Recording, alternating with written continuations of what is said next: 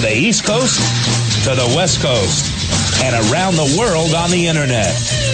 We're coming to you live from the CCRS studios. WNJC 1360. This is the Conservative Commandos radio show with your host, Rick Trader. The Conservative Commandos radio show, where the newsmakers go to be heard.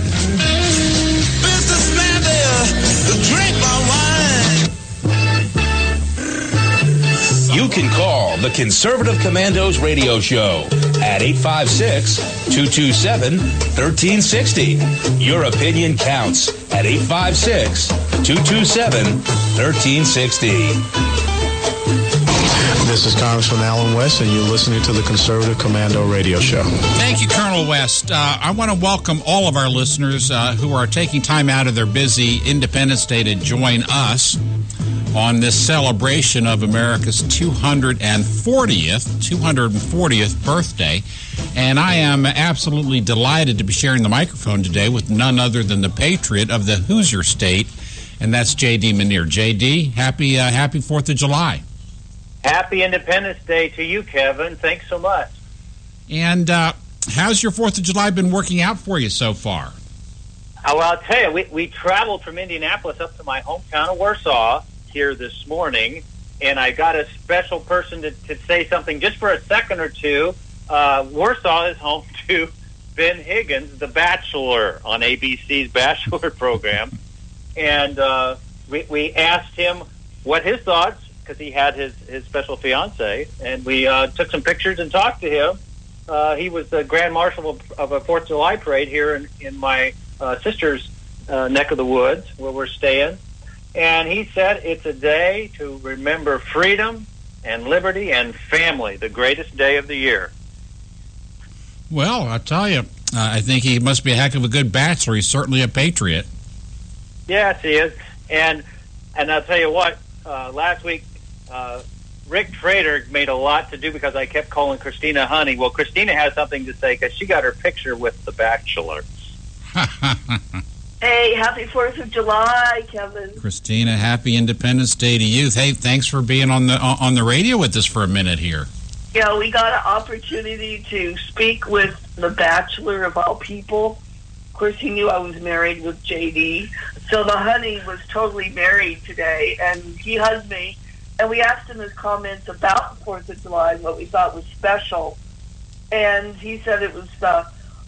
not quoting him exact, but he said that it was all about freedom and the wonderful way to celebrate freedom and family right here in his hometown. So it was a kind of a special thing to do, except they had camera following him around everywhere instead of flags. Well, there's a full quotient of American flags out throughout my town. And on much, excuse me, that's a Independence Day frog in my throat, and as well as on much of the drive to the studio. And the weather has been remarkably mild and enjoyable on this long weekend. I went to an annual picnic that friends have had for decades to get together with long friends and longtime friends. And eat far too much and talk a little bit about our country and our families and you know, just a little table conversation about the upcoming election. We'll be talking much about that in the coming months. But today, in fact, J.D., I'll forego my rather limited ability to put together a commentary in favor of some timeless words, and I'll be reading the Declaration of Independence, actually starting in about another 2 minutes. That's so excellent, Kevin. I want to commend you. I did a little bit of reading at church yesterday on that. And, you know, something real quick I'll point out, Thomas Jefferson, as he penned the Declaration of Independence, you know, he had an aversion, and there were some things they omitted, but he strongly railed, and he called him the Christian king, suspect, I think, King George of Britain, and he railed against slavery and how the king brought that about and how he was running that in the colonies. They removed that from the final draft of the Declaration of Independence, but Jefferson was a staunch abolitionists, and he railed. That was his first draft, if you will, of the Declaration of Independence. And I was doing some background reading myself recently, and one of the other brilliant minds, and there were many gathered at the Continental Congress in Philadelphia that July, but one of the other brilliant minds, John Adams, is the one who approached Thomas Jefferson about putting these thoughts, these ideas, pen to paper. And Jefferson asked John Adams, well, you're well regarded for your intellect. Why don't you write the document? And John Adams said, because everyone here hates me.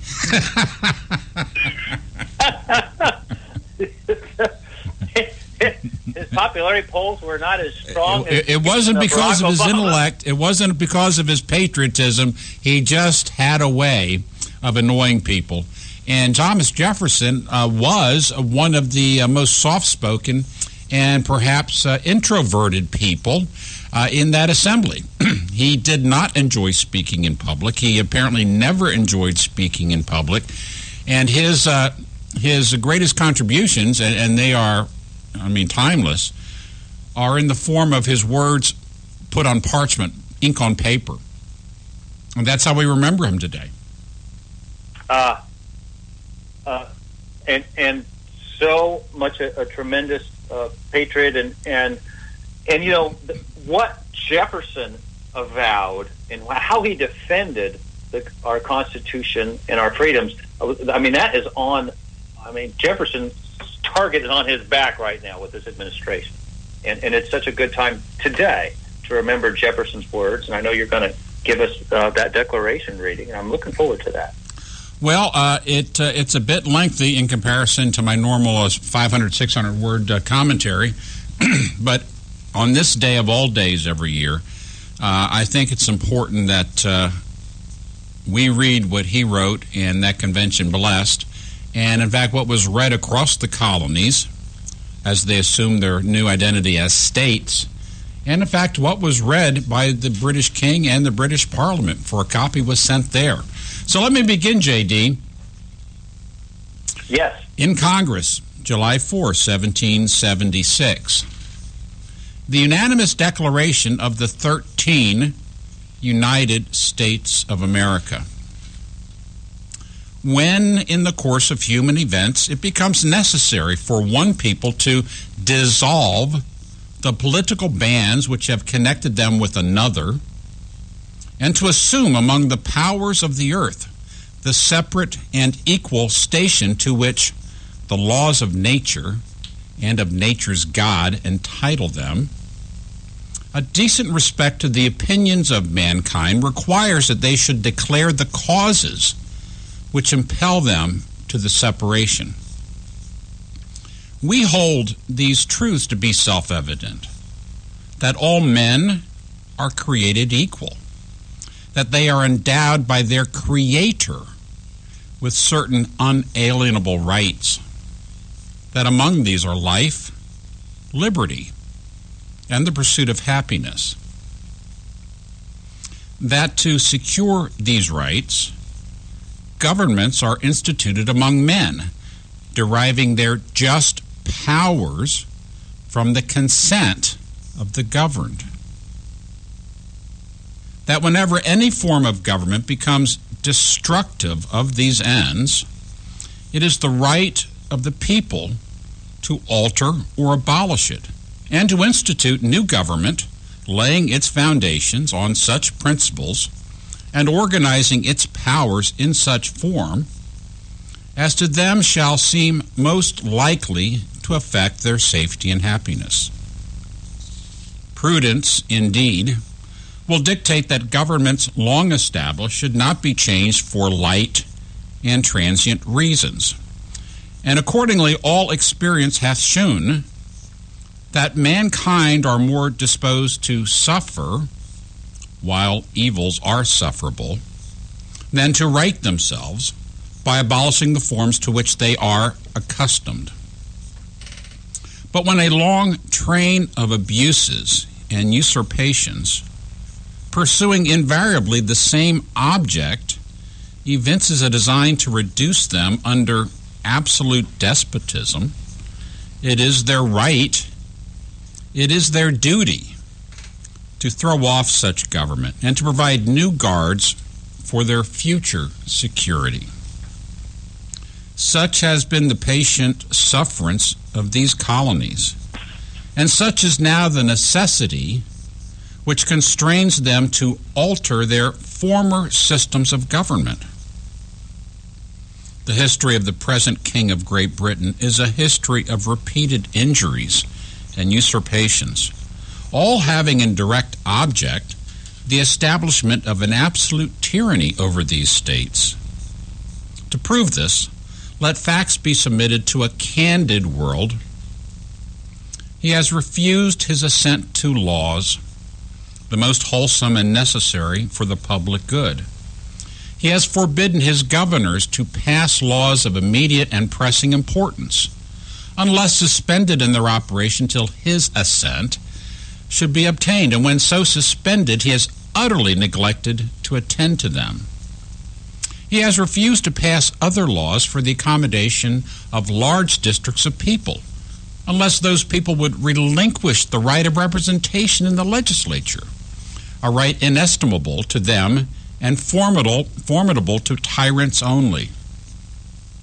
He has called together legislative bodies at places unusual, uncomfortable, and distant from the depository of their public records, for the sole purpose of fatiguing them into compliance with his measures. He has dissolved representative houses repeatedly for opposing with manly firmness his invasions on the rights of the people.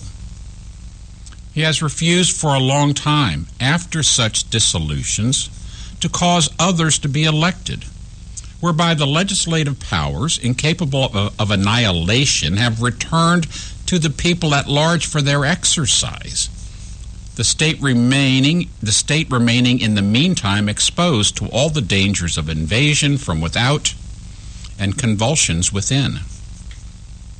He has endeavored to prevent the population of these states, for that purpose obstructing the laws of naturalization of foreigners, refusing to pass others to encourage their migrations hither, and raising the conditions of new appropriations of lands. He has obstructed the administration of justice by refusing his assent to laws for establishing judiciary powers. He has made judges dependent on his will alone for the tenure of their offices and the amount and payment of their salaries.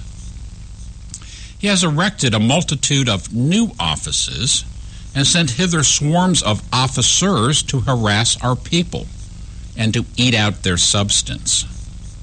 He has kept among us, in times of peace, standing armies without the consent of our legislatures. He has affected to render the military independent of and superior to the civil power. He has combined with others to subject us to a jurisdiction foreign to our Constitution and unacknowledged by our laws, giving his assent to their acts of pretended legislation, for the quartering of large bodies of armed troops among us, for protecting them by mock trial from punishment for any murders which they should commit on the inhabitants of these states, for cutting off our trade with all parts of the world, for imposing taxes on us without our consent, for depriving us in many cases of the benefits of trial by jury, for transporting us beyond seas to be tried for pretended offenses, for abolishing the free system of English laws in a neighboring province, establishing therein an arbitrary government, and enlarging its boundaries so as to render it at once an example and fit instrument for introducing the same absolute rule into these colonies, for taking away our charters, abolishing our most valuable laws, and altering fundamentally the forms of our governments, for suspending our own legislatures and declaring themselves invested with power to legislate for us in all cases whatsoever.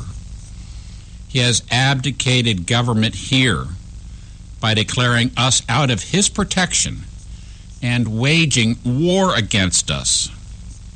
He has plundered our seas, ravaged our coasts, burned our towns, and destroyed the lives of our people. He is at this time transporting large armies of foreign mercenaries to complete the works of death, desolation, and tyranny already begun with circumstances of cruelty and perfidy scarcely paralleled in the most barbarous ages, and totally unworthy the head of a civilized nation. He has constrained our fellow citizens, taken captive on the high seas to bear arms against their country, to become executioners of their friends and brethren, or to fall themselves by their hands.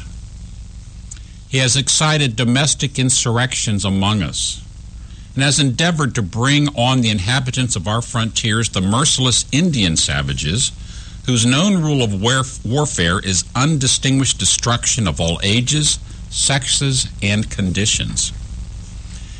In every stage of these oppressions, we have petitioned for redress in the most humble terms. Our repeated petitions have been answered only by repeated injury. A prince whose character is thus marked by every act which may define a tyrant is unfit to be the ruler of a free people. Nor have we been wanting in attentions to our British brethren. We have warned them from time to time of attempts by their legislature to extend an unwarrantable jurisdiction over us. We have reminded them of the circumstances of our emigration and settlement here. We have appealed to their native justice and magnanimity, and we have conjured them by the ties of our common kindred to disavow these usurpations, which would inevitably interrupt our connections and correspondence. They too have been deaf to the voice of justice and consanguinity. We must therefore acquiesce to the necessity which denounces our separation and holds them, as we hold the rest of mankind, enemies in war, in peace friends. We therefore, the representatives of the United States of America, in General Congress assembled, appealing to the Supreme Judge of the world for the rectitude of our intentions, do in the name and by the authority of the good people of these colonies solemnly publish and declare that these united colonies are and of right ought to be free and independent states, that they are absolved from all allegiance to the British Crown, and that all connection between them and the state of Great Britain is and ought to be totally dissolved, and that as free and independent states they have full power to levy war, conclude peace, contract alliances, establish commerce, and do all other acts and things which independent states may of right do. And for the support of this declaration, with a firm reliance on the protection of divine providence, we mutually pledge to each other our lives, our fortunes, and our sacred honor. J.D., that's the Declaration of Independence. One of that and our Constitution are the most significant political documents the world's ever seen. It transformed this nation, and this nation transformed the world. The world was a different place before these words were put on paper, and then these words were given real substance by the sacrifices of patriots. And I believe that Dinesh D'Souza, an immigrant himself, has said that America is the indispensable nation in world history. Yes, and oh man, you know what? I read this yesterday at church. You know what really got me? What you read just about 2 minutes ago? He said, "Enemies in war but friends in peace. It took a Christian nation and Christian thinkers to pen that and to live that. And I think we need to get back to being a Christian nation again if we're going to survive. Well, I think we need to get back to admitting it. I think we are a Christian nation. We're not a Christian government. This isn't a theocracy, but we are a Christian nation. It's been this country is framed and founded on values taught in the Christian Bible.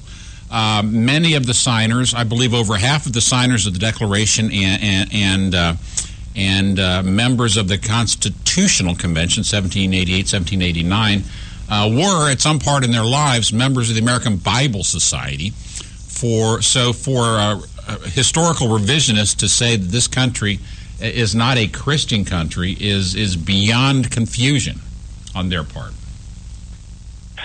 Kevin, this weekend on Fox News, Katie McFarland, I think we've had her on our show, yeah. But she was a top national security advisor to Reagan and Bush, and she said we need to read this weekend, on the 4th of July especially, the Declaration of Independence. And she says when you read it, she goes, just substitute King George and the enumeration of all these horrible things he did and put in Washington, D.C. He goes, you're going to see that. Think about the first sentence you read when he enumerated all those problems. He has refused his assent to laws, the most wholesome and necessary for the public good. We've seen that for 7.5 years. That's because human nature never changes, and the beauty in the Declaration and the beauty in our Constitution is it recognized human nature and understood it and framed it in its proper light. We are to trust the rule of law, not the rule of man. And J.D., with that, we're going into a break here on this 4th of July. We're coming to you live from the Conservative Commandos Radio Network Studios, WNJC 1360 AM, our flagship station in Philadelphia and around the world on the Internet with American Patriots Broadcasting, TalkStream Live, SHR Media, K98 Talk, iHeartRadio, AM, FM 24/7, theallending.com. I'm Kevin Wade. J.D. Meniere's with us. Happy 4th of July. You stay with us. We will be up with our first guest in just about 6.5 minutes.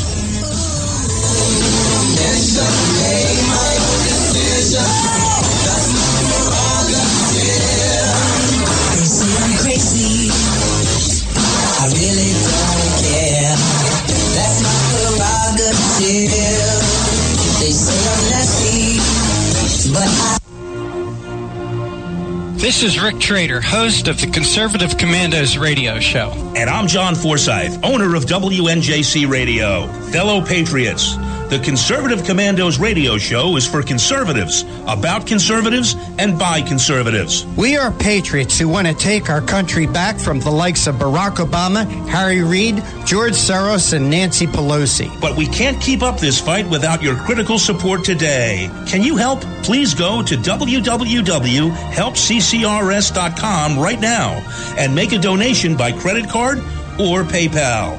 That's www.helpccrs.com. Our goal is to expose the liberal agenda and distortions. We are fighting to spread the truth about political issues, political leaders, and conservative issues and values.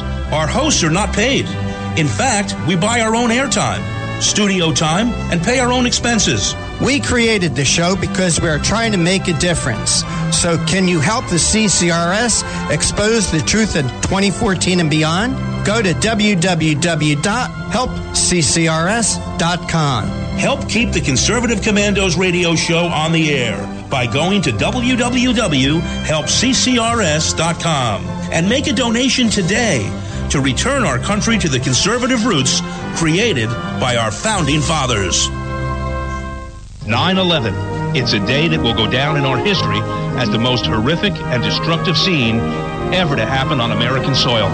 It will also be, for most Americans who witnessed it either up close or simply watched in horror on TV, America, to participate in a national memorial I call the United Action of Prayer this coming 9/11 and every 9/11 from then on. United Action of Prayer is simply every American stopping whatever they are doing for 1 minute at precisely 9 a.m. and 11 a.m. to either observe 1 minute of silence or pray in memory for the 9/11 victims and their families, and perhaps a prayer of gratitude for living in a country where even 9/11 could not at all weaken the spirit of our great nation. If you're in a crash and have little cash, come to AJ Auto Body. We handle insurance claims fast, and repairs are guaranteed to last at AJ Auto Body.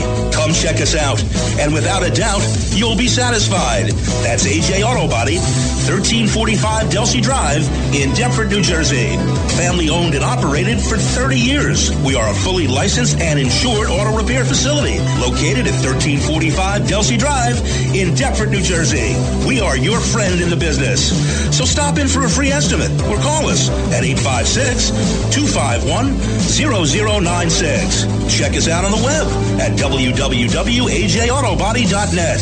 That's where you'll find our specials, discounts, and coupons. For all your car needs, come to AJ Auto Body, located at 1345 Delsey Drive in Deptford, New Jersey. 856-251-0096.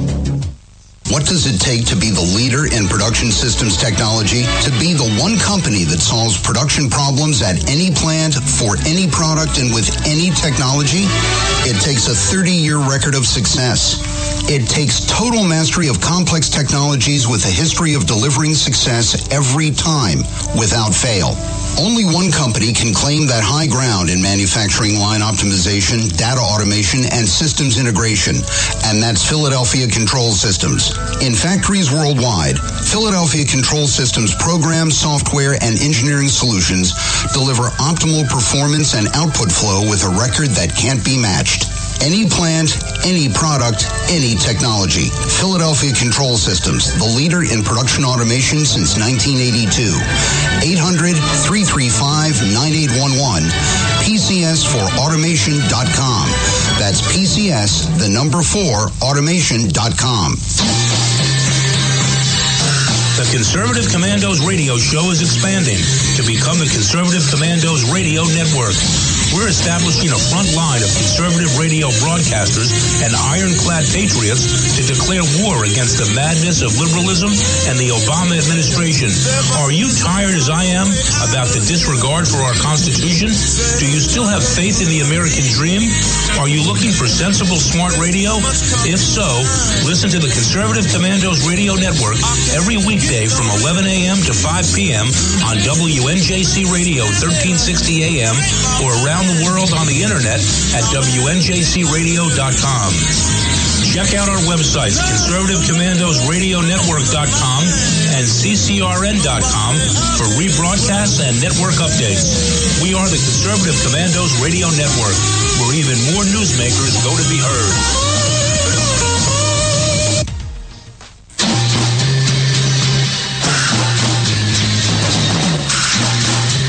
From the East Coast to the West Coast and around the world on the internet, we're coming to you live from the CCRS studios, WNJC 1360. This is the Conservative Commandos radio show with your host, Rick Trader. The Conservative Commandos radio show, where the newsmakers go to be heard.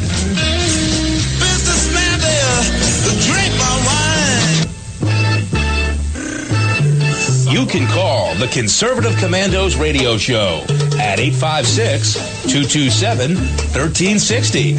Your opinion counts at 856-227-1360. This is Congressman Alan West, and you're listening to the Conservative Commando radio show. Thank you, Colonel West. Great friend of the show.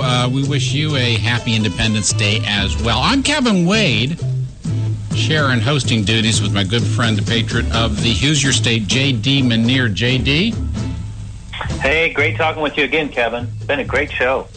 Well, it's a great day. It's our nation's birthday. 240 years ago today, this great experiment was started, and it's up to us to continue it. It never gets complete. It's an ongoing journey. And a person who has served this country and served it well is our next guest.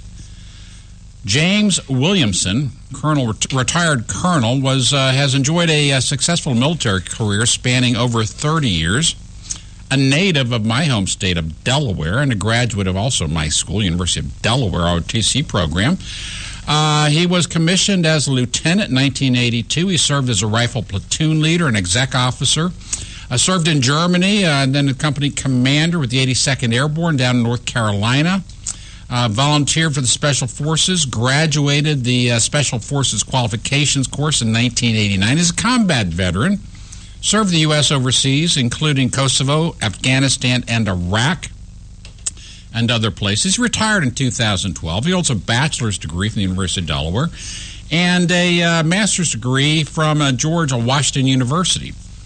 Graduate of the Command and General Staff College, and he's now a member of the Special Forces Association and the Association for Intelligence Officers, the AFIO. And he is here to speak with us about the recent release of the report by the Select Committee on Benghazi and what we should be seeing in that report and what it means to us. And with that, Colonel Williamson, welcome to the Conservative Commandos radio show. Hi, Kevin. Thanks for having me. Happy Independence Day, and go Blue Hens. Go Blue Hens.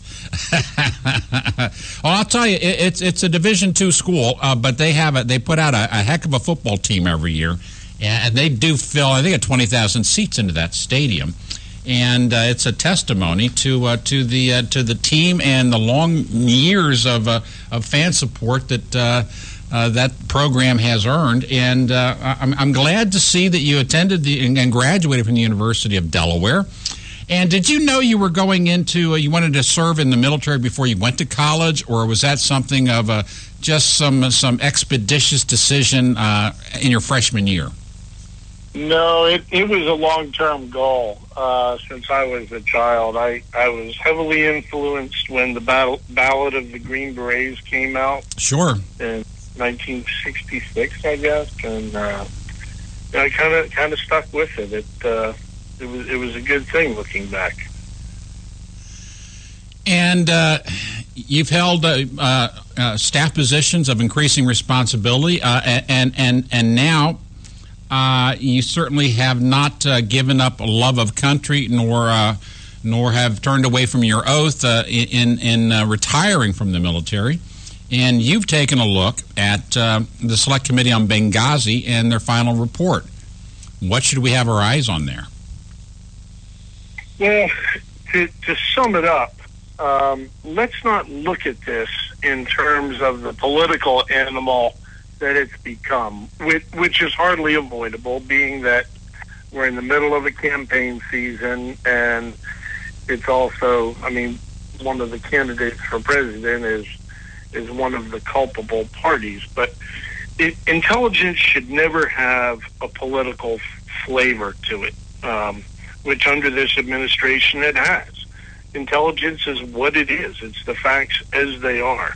But I think to sum it up, Kevin, the Benghazi report demonstrates that there was a colossal failure at all levels, starting at the White House, the National Security Staff, Secretary Clinton's office, certainly Secretary Panetta and Department of Defense is to blame, and unfortunately the CIA also failed.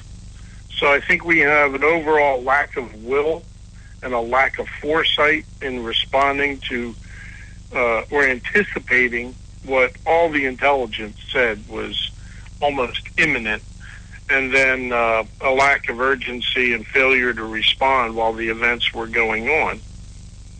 Was it willful blindness, Colonel Williamson? Absolutely, it was. You have to look at it within the framework of what was going on in Washington, D.C. We heard Mrs. Clinton talk about that 3 a.m. phone call. Well, that phone call came at 3:45 in the afternoon, and she was asleep at the wheel. And if she wasn't, she just failed to act in the time of national crisis. So it was willful disobedience or willful neglect. There's a lot of disconnect as far as who was actually running the government. If the president and Secretary of Defense directed that all efforts be made to save Americans, then why did nothing happen? Why were there no wheels up until after the event was already over? And is everybody okay with that? If I disobeyed a direct order of my commander, there'd be hell to pay. Now, Colonel Williamson, Colonel Williamson, I want to pick up on that. If you disobeyed a direct order, now are you referring to Secretary of Defense Panetta saying that he had issued a direct order to the Pentagon to take all measures needed to provide assistance? That's correct. But he was the highest civilian authority. They have to obey that order. And I would think, and you're a career military man, you can certainly correct me, I would think that there are units, there are teams who are in fact eager to get that order in these circumstances. Is that true? That is true. And in fact, they were ready. One of those teams was from my old unit, the 10th Special Forces Group. Each theater commander, we used to call them SINC, but the SINC's in extremis force is one company of one battalion of a Special Forces group. That element happened to be on a training mission in Croatia at the time. They were ready to go. They responded within the DoD timelines. Unfortunately, there were no aircraft available. And then when the aircraft finally got there, the crews were beyond their 8-hour crew rest period. So that was a failing on behalf of the Department of Defense. Failure to anticipate requirements, failure to plan for contingencies, be it a broken aircraft or delays resulting in crew rest. When American lives, I get the crew rest issue, but if American lives are at stake, you suck it up and you drive on, regardless of how much sleep you have. Sorry. Yeah, it sounds like a bureaucratic dodging, and no, I just can't accept that an order was given and it could not be followed because of breakdowns in the administrative organization. I believe that the order was countermanded, and there's only one place that could countermand that order. Right. And which leads us to the question was who was actually making decisions in the government, and where was President Obama? He's the only one that can give cross-border authority to actually penetrate the airspace of a foreign country. That can't be delegated.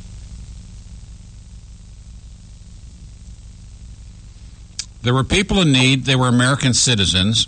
They were under duress. They were under attack. They were being killed.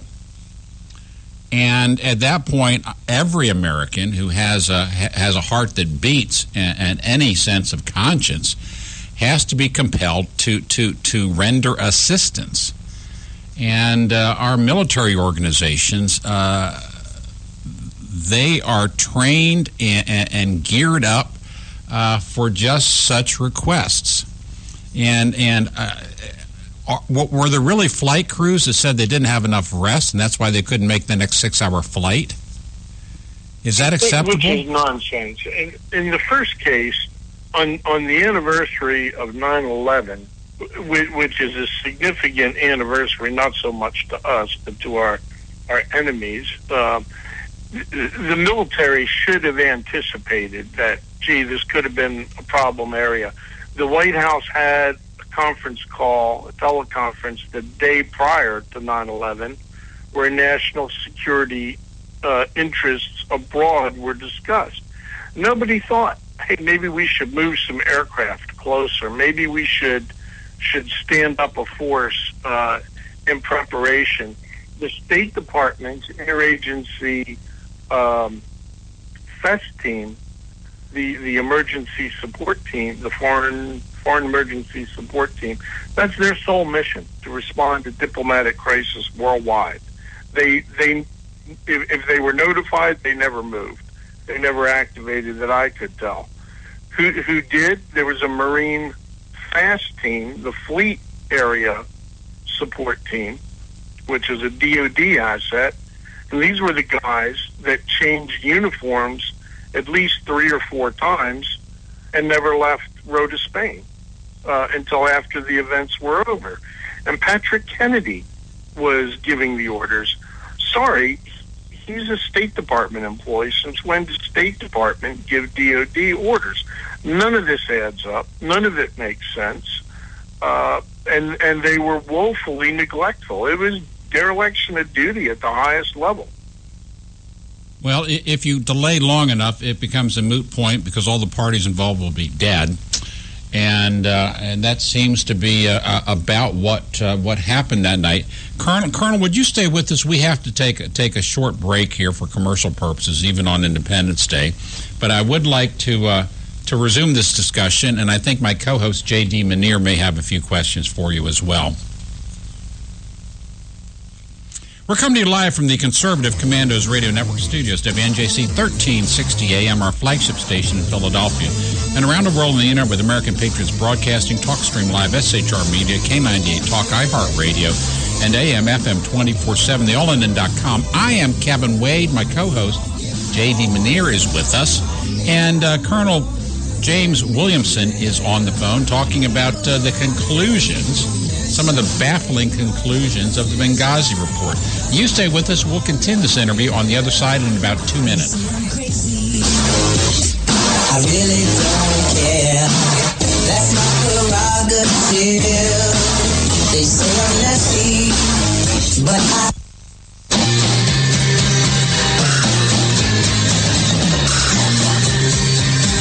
The Conservative Commandos radio show is expanding to become the Conservative Commandos Radio Network. We are establishing a front line of conservative radio broadcasters and ironclad patriots to declare war against the madness of liberalism and the Obama administration. Are you tired of the disregard for our Constitution? Do you still have faith in the American dream? Are you looking for sensible, smart radio? If so, listen to the Conservative Commandos Radio Network every weekday from 11 a.m. to 7 p.m. and Saturdays from 2 to 6 p.m. on WNJC Radio, 1360 on your AM dial, or around the world on the internet at WNJCradio.com. Check out our website, CCRSnetwork.com, for rebroadcasts and network updates. We are the Conservative Commandos Radio Network, where now even more newsmakers go to be heard.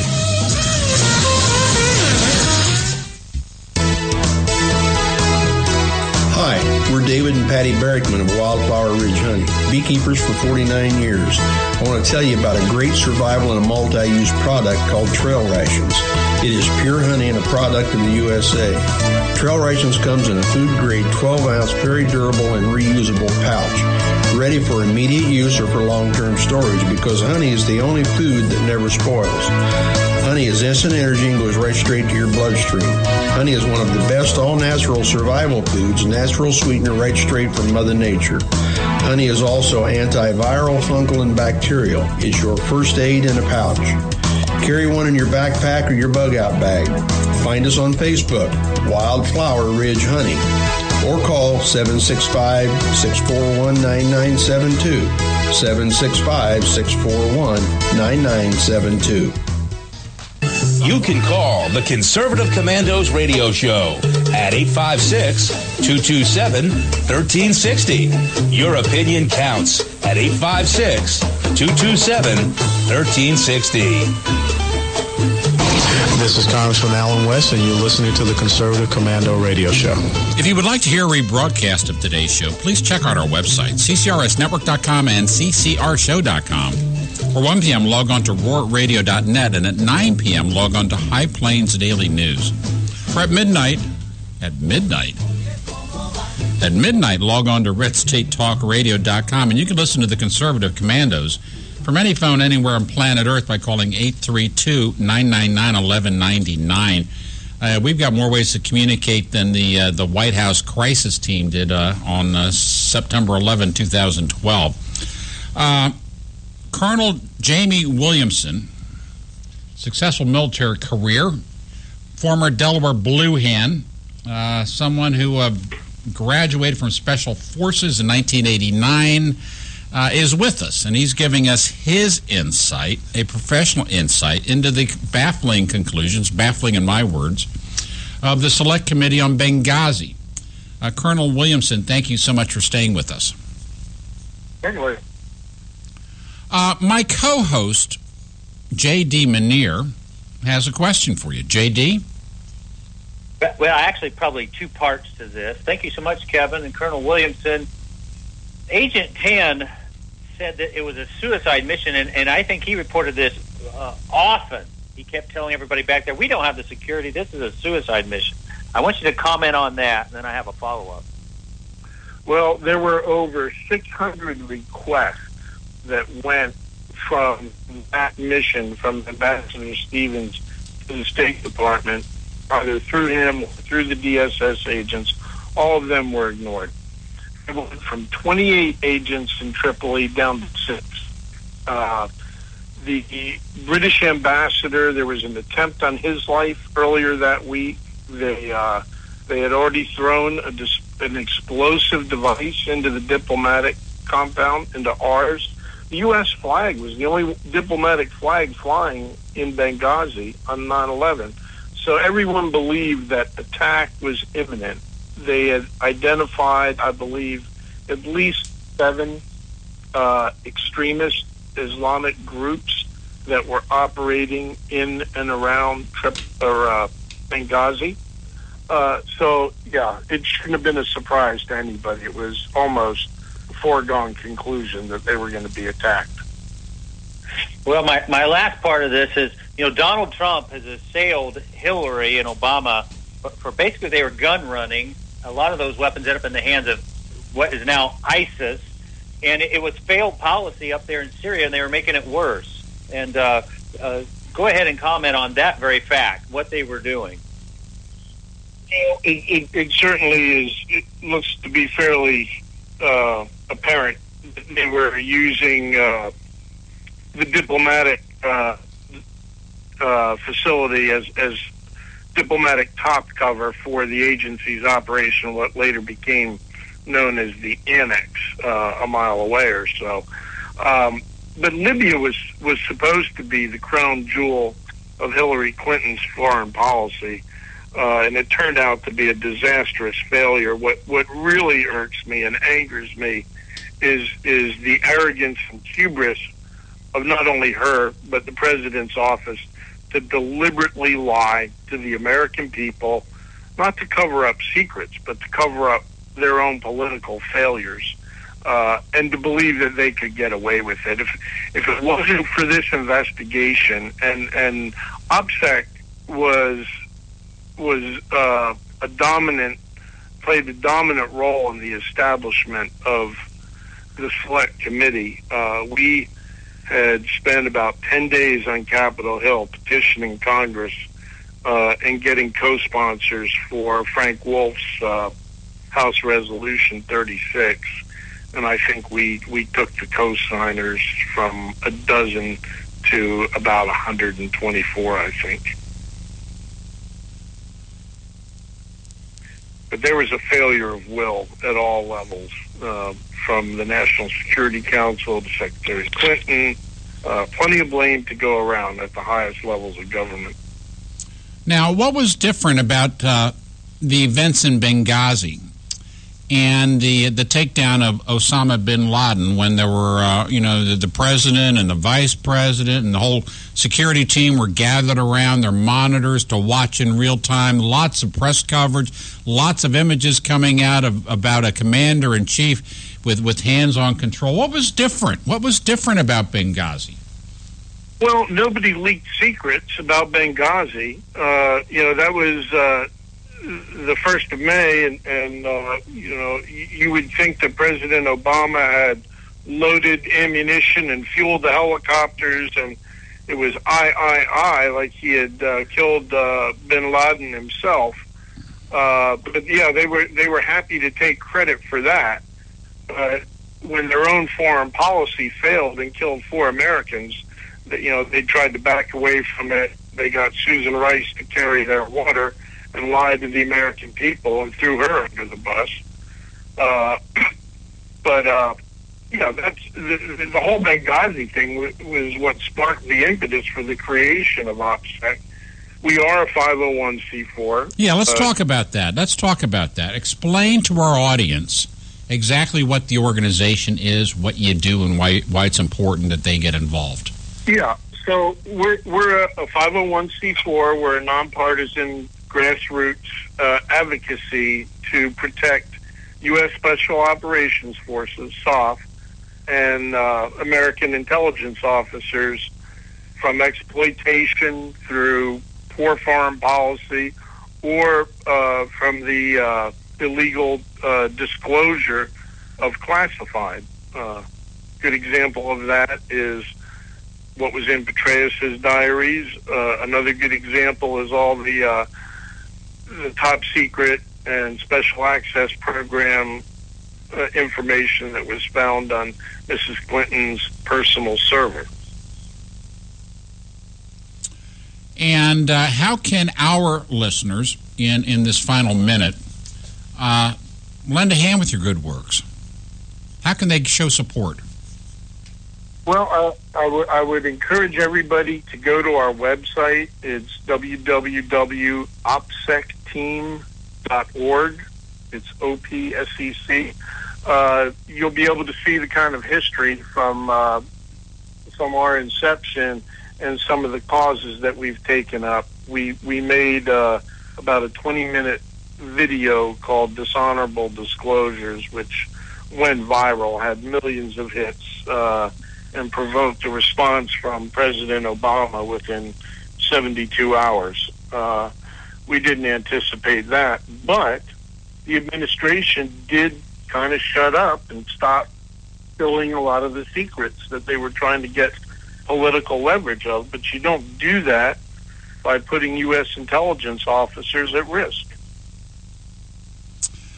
Colonel Williamson, thank you so much for your service. Thank you for sharing part of this Independence Day with our audience. God bless you for your service in uniform and your important service since. You are always welcome back on this show. God bless America. Thank you for having me. Thank you. J.D., great guest, very appropriate for this 4th of July. We still must fight for our freedoms. And the truth will set us free as a nation, and he's helping to open that up. The terrible failings of Hillary Clinton and Barack Obama. J.D., we got to go into a break. We're coming to you live from the Conservative Commandos Radio Network studios, WNJC 1360 AM, our flagship station in Philadelphia, and around on the world on the internet with American Patriots Broadcasting, TalkStream Live, SHR Media, K98 Talk, iHeartRadio, and AM/FM 24/7, theallinin.com. I'm Kevin Wade. J.D. Manier's with me. You're with us. Thank you for spending part of your 4th of July with us. We will be right back.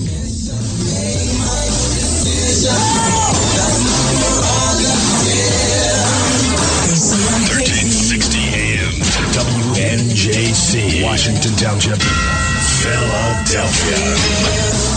1360. This is Rick Trader, host of the Conservative Commandos radio show. And I'm John Forsyth, owner of WNJC Radio. Fellow patriots, the Conservative Commandos radio show is for conservatives, about conservatives, and by conservatives. We are patriots who want to take our country back from the likes of Barack Obama, Harry Reid, George Soros, and Nancy Pelosi. But we can't keep up this fight without your critical support today. Can you help? Please go to www.helpccrs.com right now and make a donation by credit card or PayPal.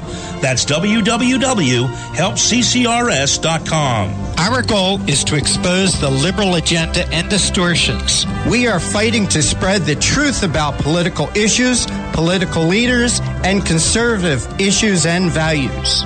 Our hosts are not paid. In fact, we buy our own airtime, studio time, and pay our own expenses. We created the show because we are trying to make a difference. So can you help the CCRS expose the truth in 2014 and beyond? go to www.helpccrs.com. Help keep the Conservative Commandos radio show on the air by going to www.helpccrs.com and make a donation today to return our country to the conservative roots created by our founding fathers. 9/11. It's a day that will go down in our history as the most horrific and destructive scene ever to happen on American soil. It will also be, for most Americans who witnessed it either up close or simply watched in horror on TV, America, to participate in a national memorial I call the United Action of Prayer this coming 9/11 and every 9/11 from then on. United Action of Prayer is simply every American stopping whatever they are doing for 1 minute at precisely 9 a.m. and 11 a.m. to either observe 1 minute of silence or pray in memory for the 9/11 victims and their families, and perhaps a prayer of gratitude for living in a country where even 9/11 could not at all weaken the spirit of our great nation. If you're in a crash and have little cash, come to AJ Auto Body. We handle insurance claims fast, and repairs are guaranteed to last at AJ Auto Body. Come check us out, and without a doubt, you'll be satisfied. That's AJ Auto Body, 1345 Delsey Drive in Deptford, New Jersey. Family owned and operated for 30 years. We are a fully licensed and insured auto repair facility located at 1345 Delsey Drive in Deptford, New Jersey. We are your friend in the business. So stop in for a free estimate or call us at 856-251-0096. Check us out on the web at www.ajautobody.net. That's where you'll find our specials, discounts, and coupons. For all your car needs, come to AJ Auto Body, located at 1345 Delsey Drive in Deptford, New Jersey. 856-251-0096. What does it take to be the leader in production systems technology? To be the one company that solves production problems at any plant, for any product, and with any technology? It takes a 30-year record of success. It takes total mastery of complex technologies with a history of delivering success every time, without fail. Only one company can claim that high ground in manufacturing line optimization, data automation, and systems integration, and that's Philadelphia Control Systems. In factories worldwide, Philadelphia Control Systems programs, software, and engineering solutions deliver optimal performance and output flow with a record that can't be matched. Any plant, any product, any technology. Philadelphia Control Systems, the leader in production automation since 1982. 800-335-9811. PCS4automation.com. That's PCS, the number 4, automation.com. The Conservative Commandos radio show is expanding to become the Conservative Commandos radio network. We're establishing a front line of conservative radio broadcasters and ironclad patriots to declare war against the madness of liberalism and the Obama administration. Are you tired, as I am, about the disregard for our Constitution? Do you still have faith in the American dream? Are you looking for sensible, smart radio? If so, listen to the Conservative Commandos radio network every weekday from 11 a.m. to 5 p.m. on WNJC Radio 1360 a.m. or around the world on the internet at WNJCradio.com. Check out our websites, ConservativeCommandosRadioNetwork.com and CCRN.com for rebroadcasts and network updates. We are the Conservative Commandos Radio Network, where even more newsmakers go to be heard.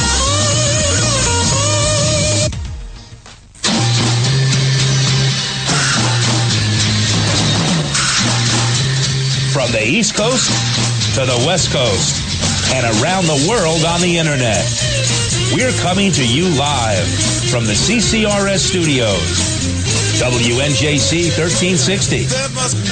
This is the Conservative Commandos radio show with your host, Rick Trader. The Conservative Commandos radio show, where the newsmakers go to be heard.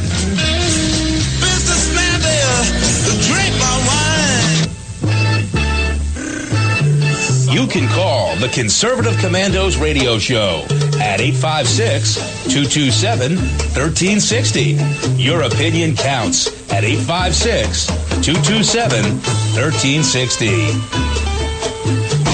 This is Congressman Alan West, and you're listening to the Conservative Commando radio show. Hey, thanks for staying with us. If you'd like to hear a rebroadcast of today's show, please check out our websites, ccrsnetwork.com and ccrshow.com, or 1 p.m. log on to roarradio.net.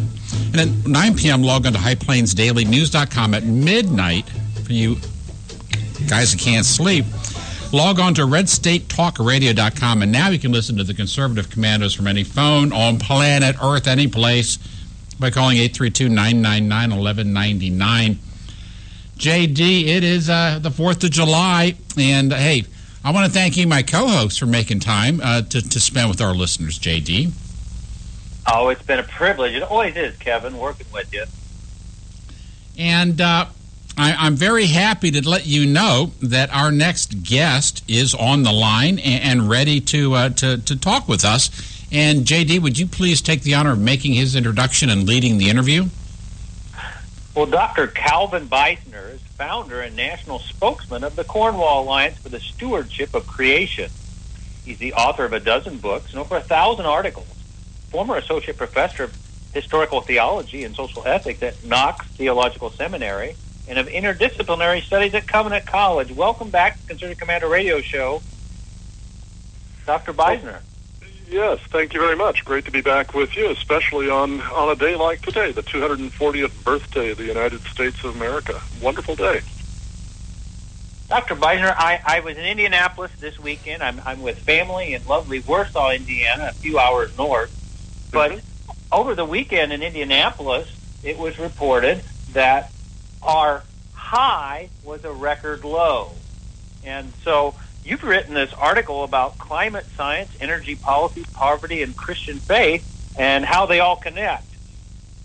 You're not a climate scientist yourself, but go ahead and let's talk about this issue. People are very, very much interested.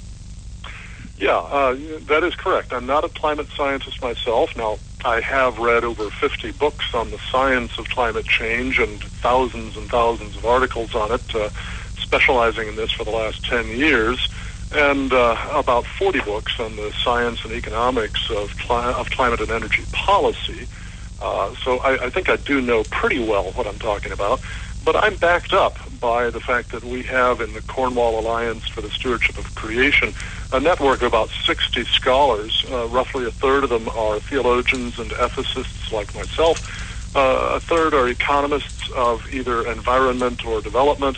And then the other third are natural scientists, including a good many climate scientists, such as Dr. Roy Spencer, who is a principal research scientist in climatology at the University of Alabama and runs the most reliable global temperature monitoring system that we have in the world, the one done by NASA from its satellites. So, you know, we have people who are behind me, and I'm able to go to them for really solid information. But, you know, what concerns me, what motivates me on all of this is that the policies that are being promoted to try to reduce human influence on global warming are policies that will trap the poor in poverty for generations to come.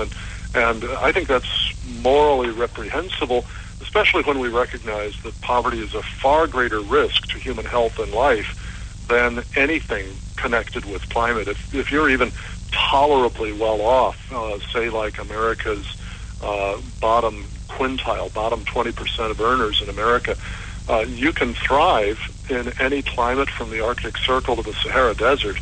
But if you're really poor, like people in sub-Saharan Africa and parts of Latin America and Asia, you can't thrive in the very best of climates. So we need to really focus on seeing what lifts whole societies out of poverty, not on trying to fight climate change. And unfortunately, trying to fight climate change actually involves denying people access to the very things that are most important to lifting them out of poverty. Yes. I mean, here in Indiana, we rely on about 80 to 85% coal to generate our electricity. And if we get Obama's desires fully implemented, you're going to at least double the cost of electricity for the poor people. So amen to what you're doing. You know, in your article, you discuss how some people use dramatically colored graphs to convey information about temperature trends. How do those sometimes distort reality? Well, I point out, and I actually reproduce a couple of graphs from another article to which in large part I'm responding with in this one. And my article, by the way, is in the June edition of the World Commerce Report. So people can find that online at worldcommercereport.com. The thing that a lot of climate alarmists will do is they'll create graphs showing anomalies from average temperature over some particular period of time.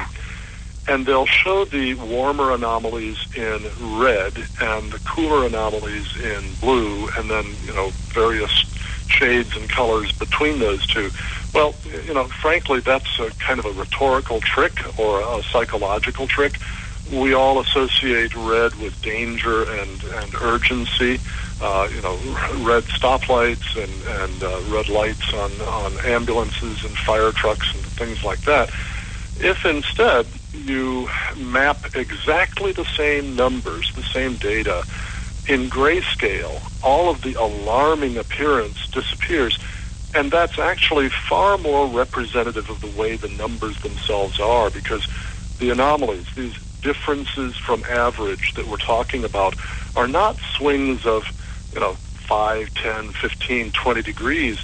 These are swings of a fraction of 1 degree in global average temperature. I mean, that's the amount that it's estimated that the world has warmed in the last 100 years is about 0.8 of a degree. That's certainly not something that is going to cause any great harm anywhere. And as a matter of fact, it's more likely to cause more good than harm. So it was just simply a point that I made in the article that we need to be careful that we're not psychologically tricked by the very artistic way in which numbers can be presented. Well, not only that, but just ribald lying and cheating. More and more reports have come out that they're fudging the temperature readings, and you've got to admit the way and how you do a temperature read, let's say in a city, that things have changed quite a bit. Here we are on the 4th of July, 240 years into our nation's independence. I mean, there was only 30,000 people in New York City back then, and they shouldn't have the same kind of measuring devices we have today. No, and they certainly didn't have the amount of heat-trapping asphalt on the streets and things like that. There's what's called the urban heat island effect, and several different studies by major climatologists and statisticians indicate that a good 50%, possibly as much as 70% of all the warming over the last roughly a century shown in the various different databases can be explained by the fact that more and more thermometer stations are within cities where you get this urban heat island effect. And what then gets done is that organizations like NOAA, the National Oceanic and Atmospheric Administration, or the NCDC, the National Climatic Data Centers, they will do what they call homogenizing of data. And, frankly, that's legitimate in principle. You use different instrumentation, you have temperatures taken at different times of day and whatnot around the world. And so you need to homogenize the data. You need to try to account for those differences. The problem is that over the past 5 years or so, increasingly often what we're discovering is that when the scientists who do this homogenize the data, there's a very consistent trend. They make older temperatures seem lower and more recent temperatures seem higher. That is, they're adjusting them that way. But if the mistakes were random, then we should expect the corrections to be as often up as down at any given date in any given place. So what it really looks like is they're intentionally creating the appearance of more warming than has actually happened. That's not to say that there hasn't been any warming at all. Even the satellite data, which are far and away the most reliable that we have, they show a warming trend of, approximately a little bit less than 1 degree per century Celsius. That's certainly not going to be harmful to anybody. It's basically going to be good. But we're not saying there's no warming. We're not deniers, like Holocaust deniers. We're saying that the warming is far less than what the alarmists want people to believe. Well, we're coming up against a hard break. Can you hold with us just a couple minutes? Sure can. And Kevin's going to take us out, and look forward to continuing this great conversation with you. Thank you, J.D. If you would like to hear a rebroadcast, actually, let me do it this way. We're coming to you live from the Conservative Commandos Radio Network Studios, WNJC, 1360 AM, our flagship station in Philadelphia. And around the world on the Internet with American Patriots Broadcasting, TalkStream Live, SHR Media, K98 Talk, iHeartRadio, and AM/FM 24/7, theolanden.com. I'm Kevin Wade. J.D. Manier is sharing hosting duties. You stay with us. We will be right back on this 4th of July. I'm crazy. I really don't care. That's my prerogative. They say I'm nasty, but I...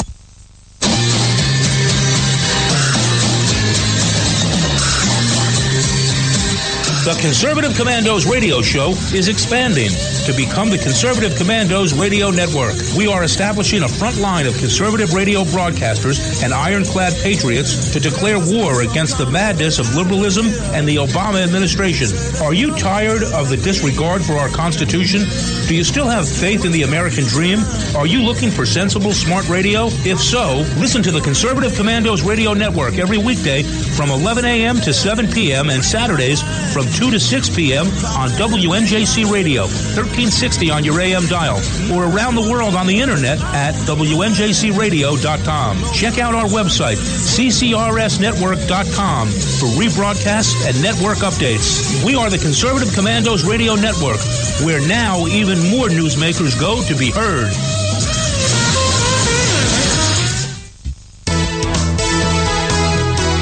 Hi, we're David and Patty Barrickman of Wildflower Ridge Honey, beekeepers for 49 years. I want to tell you about a great survival and a multi-use product called Trail Rations. It is pure honey and a product of the USA.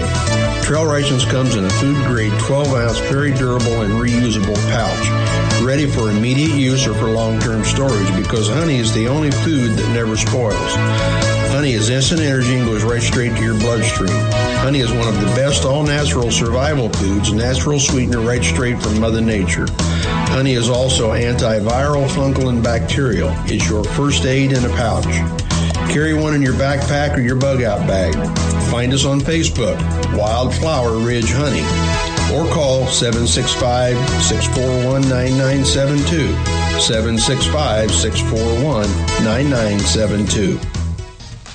You can call the Conservative Commandos radio show at 856-227-1360. Your opinion counts at 856-227-1360. This is Congressman Alan West, and you're listening to the Conservative Commando radio show.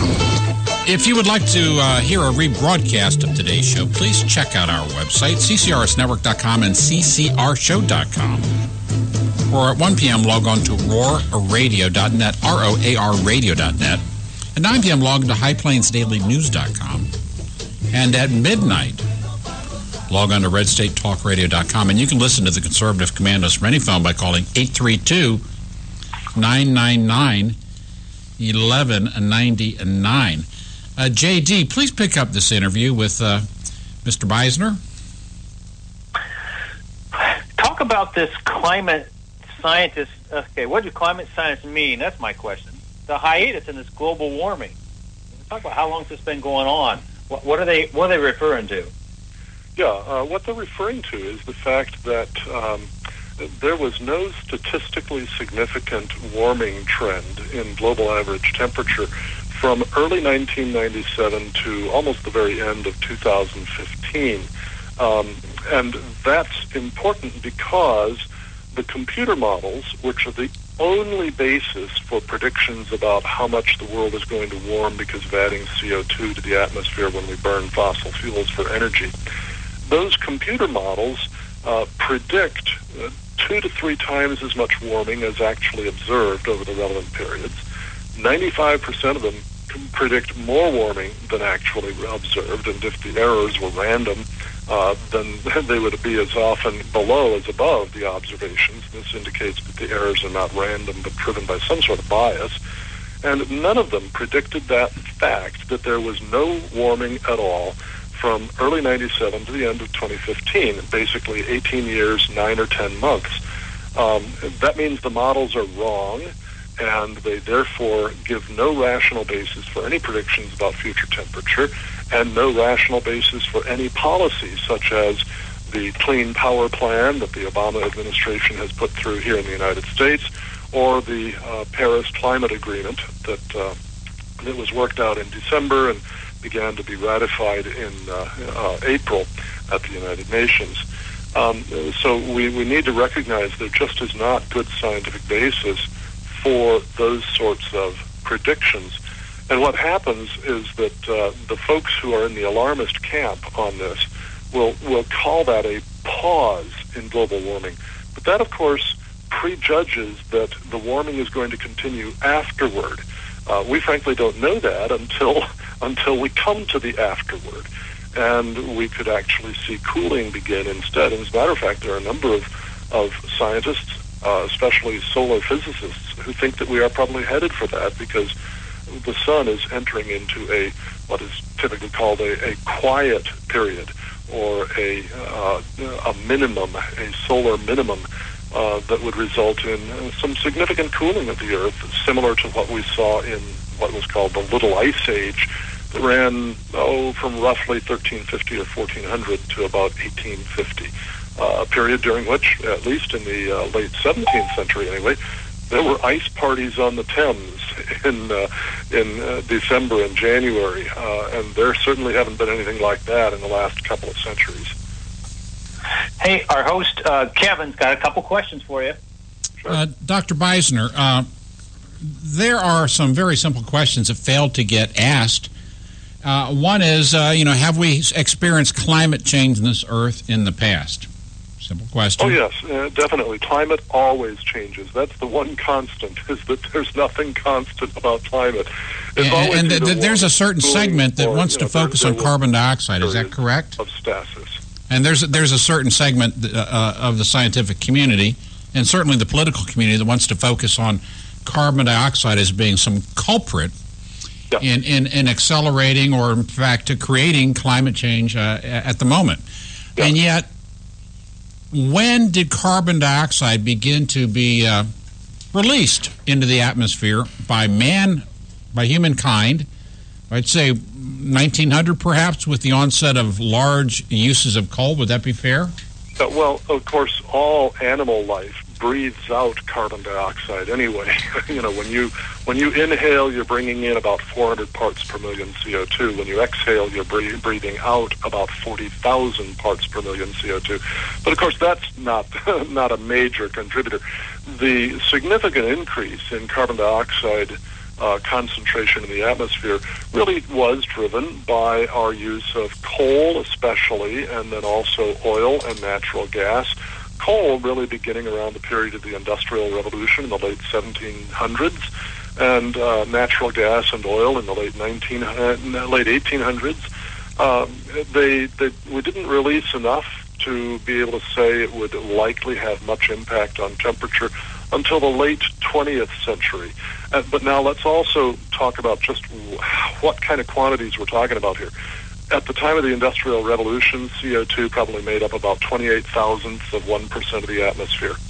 Today, it makes about 40 thousandths of 1% of the atmosphere.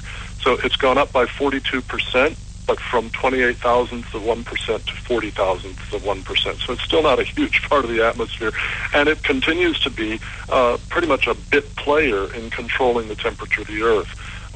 Solar activity and water vapor are far more important, and clouds far more important than CO2. And I would... go ahead, Kevin. And I would challenge those on the left who have really gone hook, line, and sinker on the carbon dioxide story to provide evidence that it's only been since the advent of man's use of hydrocarbons in large ways say the last 150 years. It's only in the last 150 years we've ever seen climate change. But it's always with us. And I will also point out that of all the carbon dioxide that is released into the environment in a year, man-generated carbon dioxide is not the greatest portion. It's significant, but it is natural sources of carbon dioxide into the atmosphere that predominate. That is correct. And by the way, too, there's also tremendous benefit from carbon dioxide in addition to the fact that it helps keep the atmosphere warm enough for human and plant life and animal life to thrive. That is, carbon dioxide is, frankly, the gas of life. All plants need carbon dioxide in order to do photosynthesis. And the more CO2 there is in the air in which the plants grow, the better they grow. For every doubling of CO2 concentration in the atmosphere, you get an average 35% increase in plant growth efficiency. And the result is more food for everything that eats plants and everything that eats things that eat plants. And the ones among people who benefit the most are the poor, because food prices come down. And that's a very important thing for us to keep in mind. Carbon dioxide is not, properly speaking, a pollutant. It is the absolute elixir of life. And in order to save mankind about $700 million a year in unneeded research costs, I'll give everyone a backyard example of what, in fact, affects the temperature in the atmosphere on this planet. If you go to Key West, any time of the year, it's very humid. And that temperature only changes in that town about 10 degrees from the warmest part of the day to the coolest part of the night, about 10 degrees Fahrenheit. But you go to the deserts of northern Mexico, or the Mojave, or the Sahara, any desert in the world where the humidity is not 82%, but more like 12%. And when the sun goes down, even though you're at exactly the same latitude and the sun strikes the planet Earth at exactly the same incidence, the same angle, in those areas without water vapor, the temperature can drop 25, 35, and 45 degrees day after day after day when nighttime falls. The difference is there's no water vapor in the atmosphere to hold the heat. That is correct, and this is why, frankly, the whole fear of dangerous global warming being driven by CO2 emissions is completely unfounded. The reality is that the economic development made possible by the abundant, affordable, reliable energy from fossil fuels is indispensable to lifting and keeping any society out of poverty. This is why the Cornwall Alliance for the Stewardship of Creation holds the positions that we do on this. We have a number of major papers by outstanding scholars on this at our website, cornwallalliance.org. We also have an open letter to the American people and their elected representatives about climate change. That also is at cornwallalliance.org. And we also have recently released a new documentary video called Where the Grass is Greener, Biblical Stewardship versus Climate Alarmism. That is at wherethegrassisgreenerthemovie.com. That's wherethegrassisgreenerthemovie.com. Dr. Biden, J.D. Manier, and we want to thank you and say God bless on this 4th of July, Independence Day, for coming on the Conservative Commandos radio show. Great. Thanks very much, and God bless you. God bless America. Thank you. We're coming to you live from the Conservative Commandos Radio Network studios, WNJC 1360 AM, our flagship station in Philadelphia, and around the world on the Internet with American Patriots Broadcasting TalkStream Live. SHR Media, K98 Talk, iHeartRadio, AM, FM 24/7. I'm Kevin Wade. J.D. Manier's with us. Thank you for spending part of your 4th of July with us on Conservative Commandos. We'll be right back for the final guest of the first show of this week. Stay with us.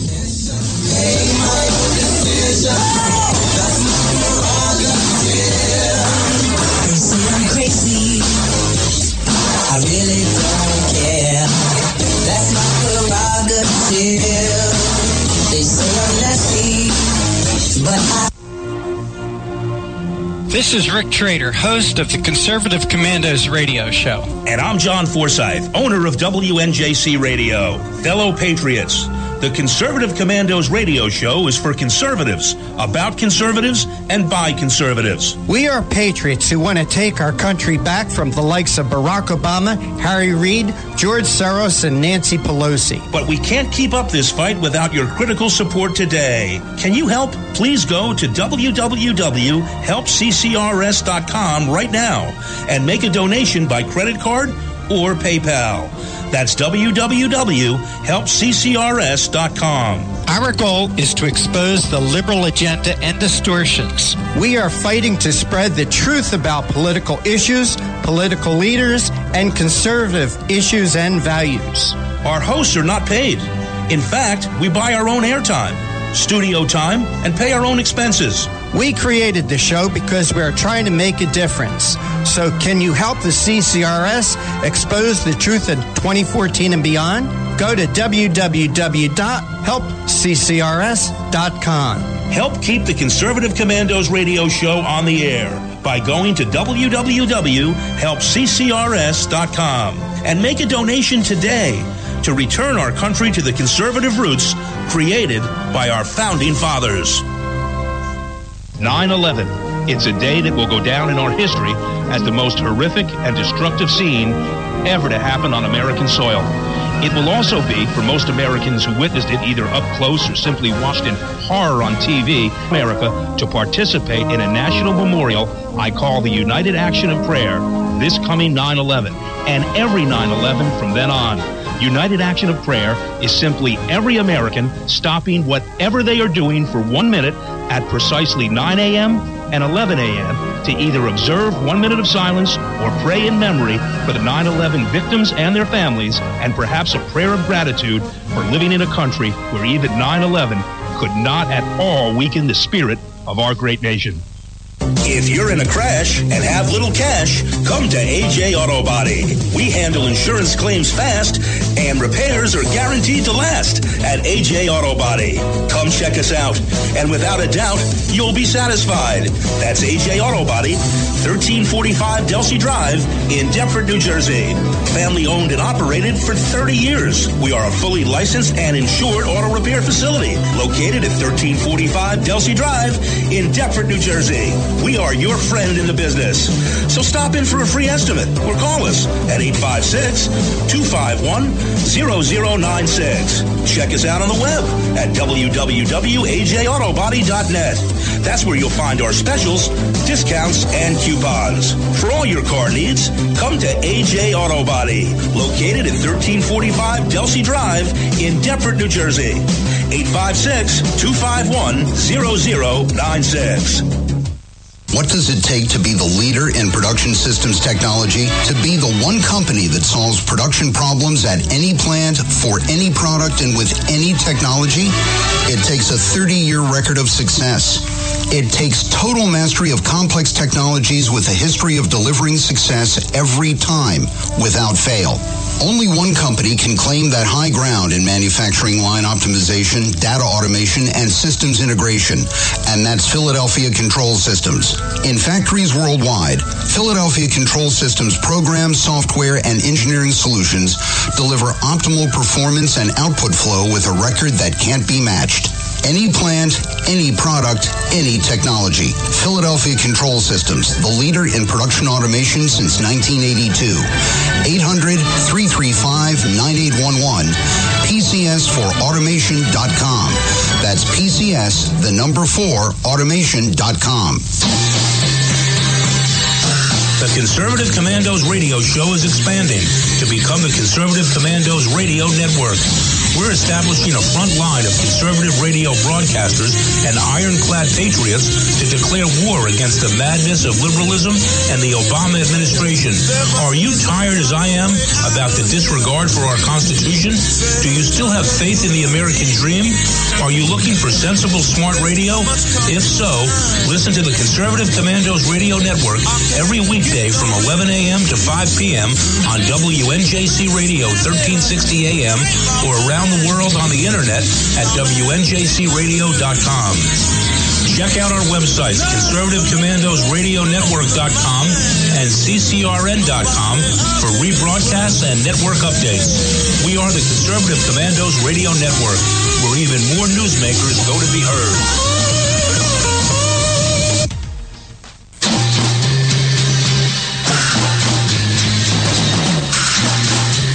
From the East Coast to the West Coast and around the world on the Internet, we're coming to you live from the CCRS studios, WNJC 1360. This is the Conservative Commandos Radio Show with your host, Rick Trader. The Conservative Commandos Radio Show, where the newsmakers go to be heard.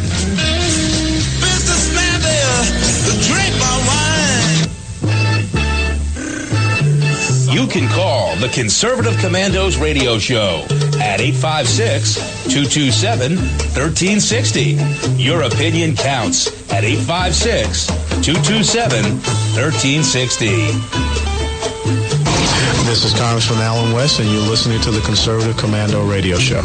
Hey, thank you for staying with us on this 4th of July. I'm Kevin Wade. J.D. Manier, the patriot of the great state of Indiana, is with us. It means a lot. It means a lot this day. It's the country's birthday, and those great men back then had no idea how that experiment that they were beginning would turn out. But they did know that if they failed in the revolution, they were going to be hanged by the king's men. But they were brave, and we do need brave patriots today, even more than then. So thank you for staying with us on this show and being with us and being part of the audience. Hey, our next guest is Howard Hyde. He's an ex-liberal, socialist, progressive Democrat from Berkeley. Let me say that again. He's an ex-liberal, socialist, progressive Democrat from Berkeley. Okay, how'd we get him?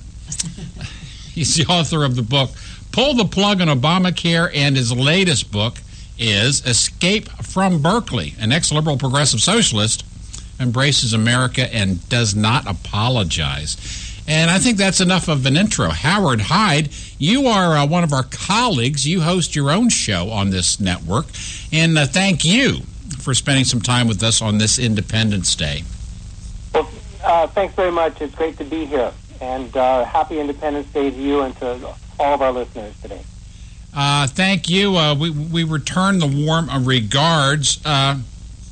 Tell us about your book, Escape from Berkeley. And then I think we want to move over to talk a little bit more about climate change. But tell us how you had to escape from Berkeley.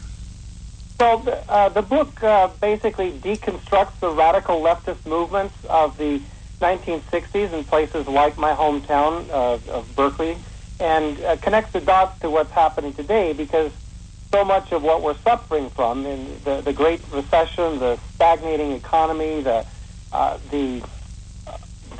jobs outlook, and even crime and terrorism and our responses to it have deep roots in places like Berkeley in the 60s and what happened there, which led to the radical left as opposed to the reasonable left taking over first the Democratic Party and then eventually infiltrating through all levels of government, all agencies, and all institutions of our society.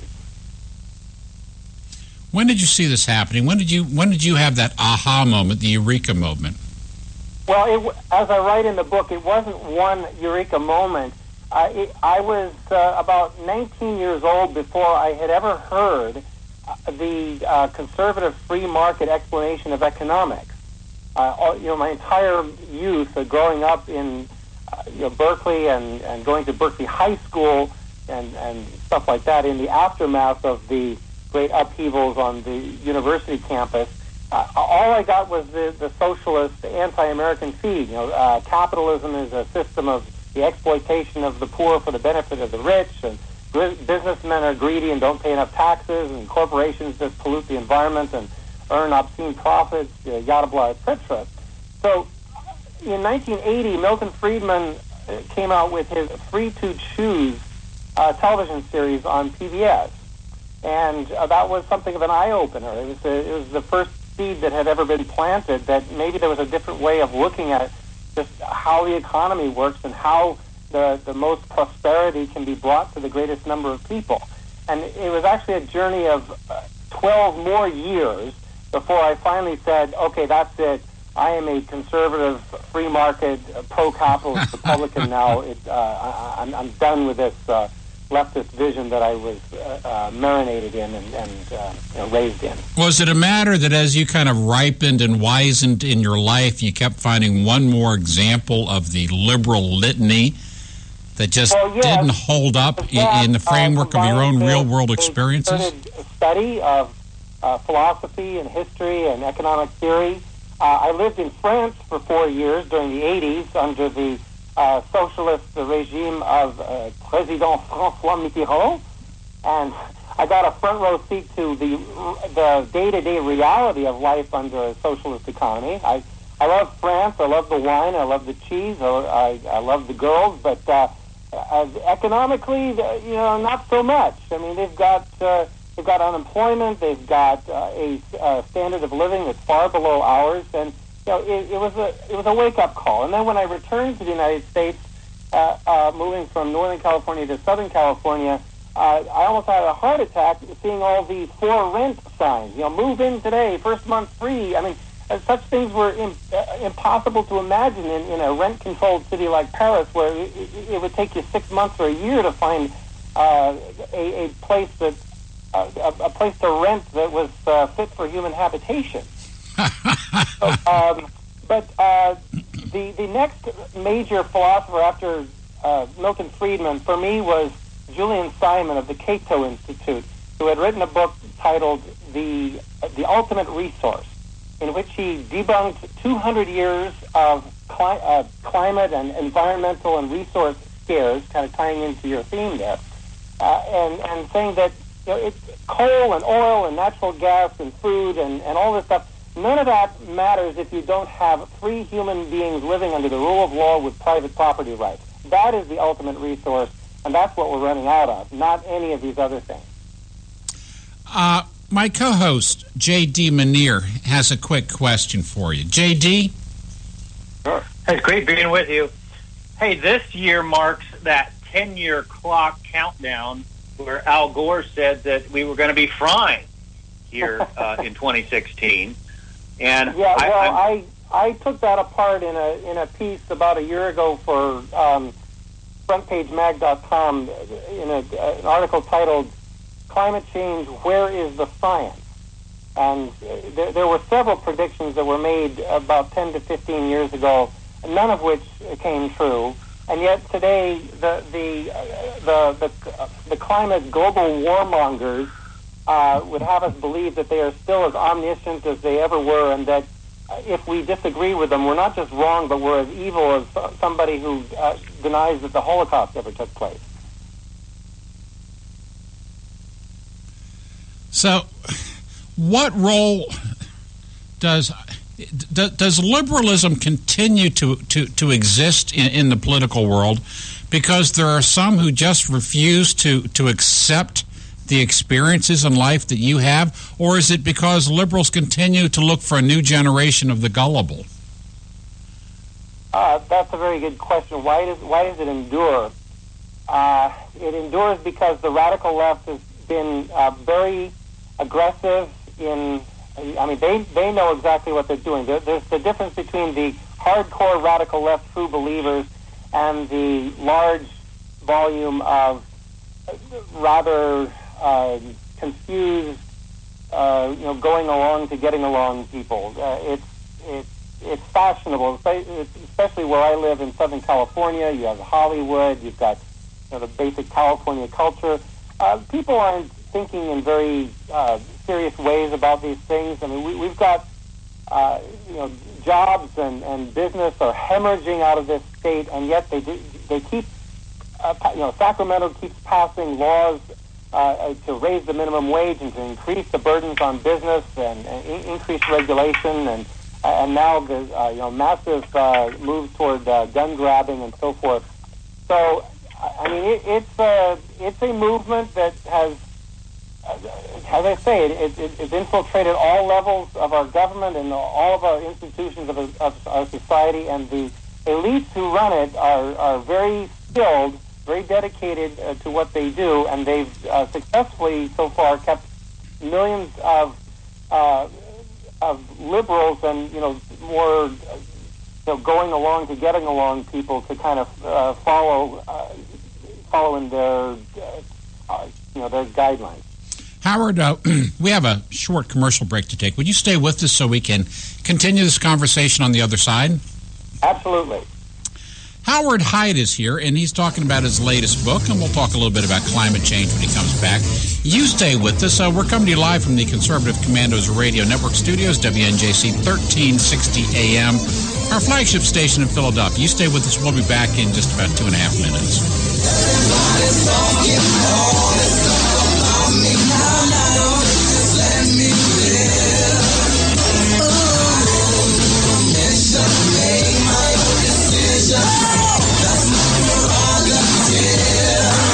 They say I'm crazy, I really don't care. That's my prerogative. They say I'm nasty, but I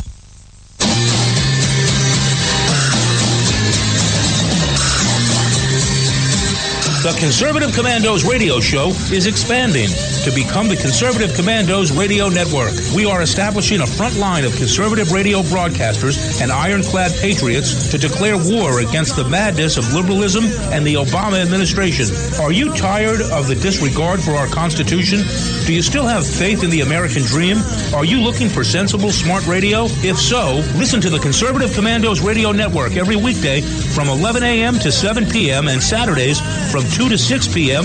on WNJC Radio, 1360 on your AM dial, or around the world on the internet at WNJCradio.com. Check out our website, CCRSnetwork.com, for rebroadcasts and network updates. We are the Conservative Commandos Radio Network, where now even more newsmakers go to be heard.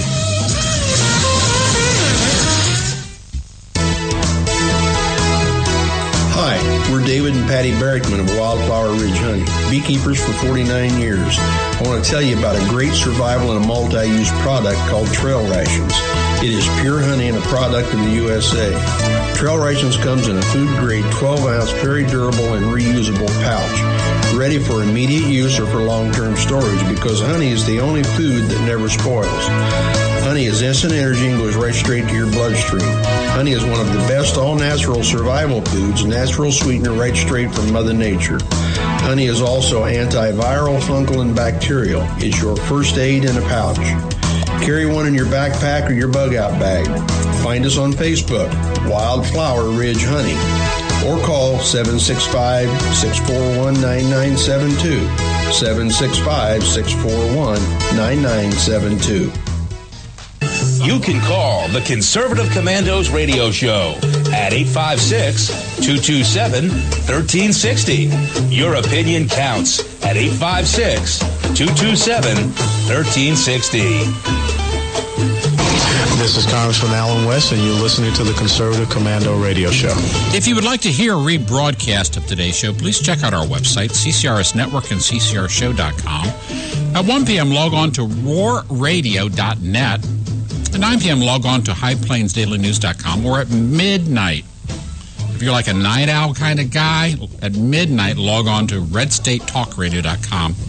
And you can listen to the Conservative Commandos from any phone by calling 832-999-1199. Howard Hyde, one of our colleagues on the Conservative Commandos Radio Network, decided to, share some of his Independence Day with us, and he's here now. Howard, thank you for staying with us. We're coming up in the final 8 minutes of the show, and I wanted to talk after the break right now, if you would, about where is the science to climate change? Well, that's a good question. I mean, basically what's going on in our public arena right now with regard to climate change has nothing to do with science and everything to do with politics and power. Just follow the money. If you are a scientist and you have doubts about whether anthropomorphic, fossil fuel burning is a primary driver of climate change or global warming, you don't get hired. If you get hired, you get harassed. You don't get the research money. It's all driven by political concern. And there is a political impetus toward finding one conclusion to the question about whether or not mankind has influence over the climate.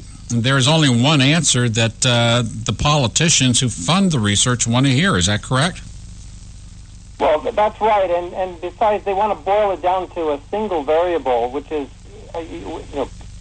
CO of carbon dioxide, which is the most absurd thing you can imagine in science, that just one variable is driving the entire thing. I mean, there's volcanic activity, there's tectonic activity, there's sunspots, and Dr. Spoon has done excellent research on the behavior of the sun. We have a record of carbon dioxide actually being a trailing indicator of global warming. That is, the warming comes first, and then a couple of thousand years later comes the elevated carbon dioxide. So, I mean, the idea that we boil this immensely complex system, which, we can't even predict the weather basically of more than a week out, and yet based on one variable, we're going to say what's happening for the next 100 years, and the science is settled. Well, if the science is settled, then let's close all the laboratories and fire all the research scientists, because there's nothing more for them to do. Well, actually, if you actually take a look at some of the papers, as I have, most of the papers that are written and funded by the government in this area do not draw a conclusion that man in his release of carbon dioxide is changing the climate. Most of these papers are very legitimate. They take a look at some very, very, very narrow slice of, say, ocean bed sediments, the history of the weather that's shown in certain isotopes in the rocks. They're all glad to be funded by those who seek a conclusion that it's anthropogenic global warming, but very few of the legitimate scientists will come to that conclusion, almost none. Now, what do they universally agree on is more money is needed for more research, because their kids, have to go through college too. But it's actually the politicians and the headline grabbers who have actually distorted some of the papers that have been released. I'd say the vast majority of scientists, if they had to state in public, and were threatened with the loss of the research money, would claim that mankind is changing the planet's climate. But I think if you ask them in private in a way that Big Brother couldn't record their name and punish them, I think they'd say, we really don't know. That's my 2 cents. Yeah, and I had the honor of attending the Heartland Institute's climate change conference last year, and there were a couple of hundred of master's and PhD scientists who are not at all on board with the political consensus that humans are to blame, and there's just this one variable. There's a very dynamic and healthy scientific debate actually going on if we would only allow it to happen and encourage it, rather than trying to bully people to come up with the right politically correct conclusion. One more comment on carbon dioxide. We could use more carbon dioxide in California right now, because plants that get more carbon dioxide need less water to survive and to thrive. And we're in the middle of a drought right now, and our crops are suffering pretty badly. So we could actually use more carbon dioxide here. Well, we had a guest on earlier in today's show who was on a similar subject, and I raised the obvious that it's water vapor overwhelms the influence of carbon dioxide in the atmosphere. Well, yes, water vapor is the number one greenhouse gas, which presents a conundrum for the people who want to make political hay out of this. Are they going to declare the water now is a pollutant? They'll get around to that after they've bankrupted mankind with their controls of carbon dioxide. But the example is so easy. The example is so easy, and you don't have to have gone to college for 12 years to understand this. Right. Carbon dioxide is, for all intents and purposes, evenly distributed in the atmosphere all over the planet. Water vapor isn't. Okay, now if you've ever been in the Mojave Desert, and I haven't, but I have been to some desert areas off the coast of Africa, and I've also been to the deserts of northern Mexico, where the humidity is in the order of 15 and 18 and 20%. Yep. In those areas where the carbon dioxide has the same concentration as every place else on the planet, in those areas where there's no humidity to speak of, the temperature will drop 25 and 35 degrees between midday and midnight. And that's true in the Mojave, the Sahara, the northern deserts of Mexico, the deserts in the interior of Australia. And yet if you go to Key West, Florida, which is at the same latitude as some of these deserts and has the same carbon dioxide, year-round, the temperature won't change 10 degrees Fahrenheit between the warmest part of the day and the coolest part of the night. The difference is the ability of water vapor to trap heat. And the heat. So now we can send all the scientists home and save money. Yep, let's do it. Howard, tell our listeners who don't follow your show when your show is broadcast on the Conservative Commandos radio network. I believe it has bounced around a couple of times, but I think we've settled on Wednesdays at 5 p.m. Eastern Time, 2 p.m. Western Time, and you can get it on my website as well at citizenecon.com. It's available to listen to at any time after the broadcast. And how can they get? How can they come across? How can they buy? To be really blatantly commercial, one of your books. Yeah, it's available on Amazon.com. Escape from Berkeley, an ex-liberal progressive socialist embraces America and doesn't apologize. And you can also there are other options for supporting my work and getting autographed copies at my website. Again, www.citizenecon.com. Howard Hyde, thank you so much for spending part of your Independence Day with our audience. Thanks so much for having me. J.D. Manier, we're coming up in the last minute. Hey, Kevin, I just want to, thank our guests and you, Jamie Williamson, the first guest, and then Dr. Calvin Beisner, and of course Howard Hyde. We hit the climate change pretty hard, but we have a president in our 240th year as a country still claiming the greatest threat to America is this climate change, which is why we want to tell the truth. And I'll leave it up to you. That's when he's not saying that you and I are the greatest threat. That conservatives and people who believe in the Constitution and our Bill of Rights are the biggest threat. Mr. Hyde, thank you very much. Hey, we're coming to the end of the show. It has been an honor to be with you, J.D. Mr. Hyde, an honor to be with you. And mostly we want to thank our audience for spending part of your Independence Day with us. Love this country. May God bless you. May He keep you. And may God save the United States of America.